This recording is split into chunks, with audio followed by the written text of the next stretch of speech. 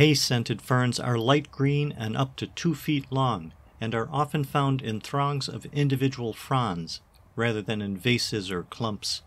They may even be a complete ground cover in open areas of the woods, forming a low canopy over the forest floor.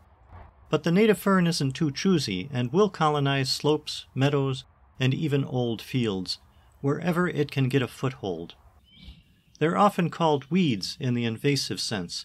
They're very good at taking any opportunity to colonize a space.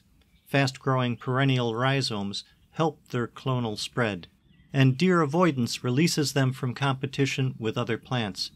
They're better at using low light and sun flex than most plants, and their rhizome connections may help those in the deeper shade.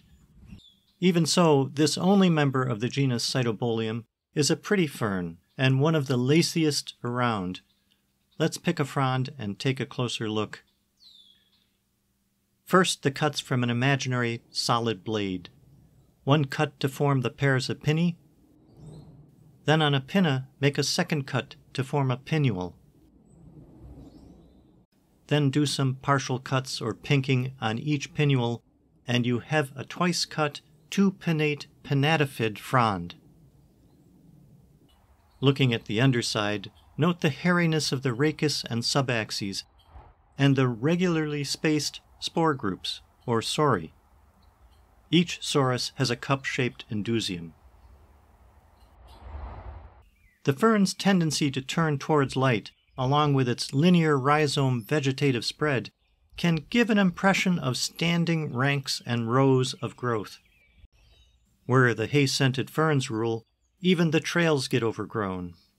The cut hay smell from a patch on a warm day or from a crushed frond is a sweet thing. But one can see why other plants and even future tree regeneration may be limited or excluded by this spreading blanket of ferns.